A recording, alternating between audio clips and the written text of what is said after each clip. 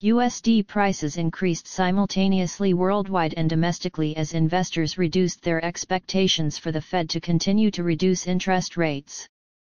On the morning of November 12, the central exchange rate between VND and USD announced by the State Bank was 24,267 VND, up 4 VND compared to yesterday.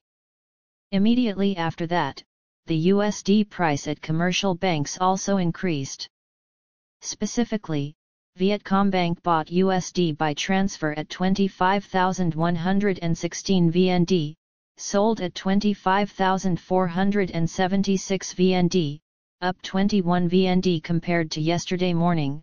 BIDV also increased by 25 VND after one day, bringing the transfer buying price to 25,135 VND and the selling price to 25,480 VND. The selling price of commercial banks closely followed the ceiling price compared to the central exchange rate regulated by the State Bank.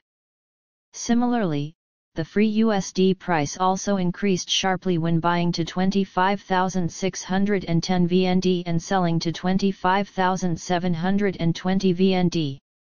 Compared to yesterday morning, the free USD price increased by 40 VND in buying and added 50 VND in selling.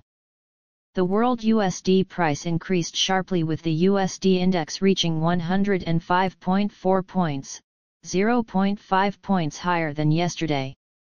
This is the highest level of the USD index since July. Investors now predict a 65% probability that the U.S. Federal Reserve Fed will cut interest rates by 0.25% in December, down from the 80% probability forecast before Donald Trump won and became U.S. president. In addition, the U.S. stock market also recorded a jump in the first session of the week. At the end of the trading session on November 11, early morning of November 12, Vietnam time, the Dow Jones Index increased by 304.14 points, equivalent to 0.69% to 44,293.13 points. The increase of the Dow Jones brought this index above the 44,000-point mark for the first time in history. Similarly, the S&P 500 index increased by 0.1% to 6,001.35 points and also recorded a record closing high when it surpassed the 6,000-point mark for the first time. Meanwhile, the Nasdaq Composite Index was almost flat, adding only 0.06% to 19,298.76 points.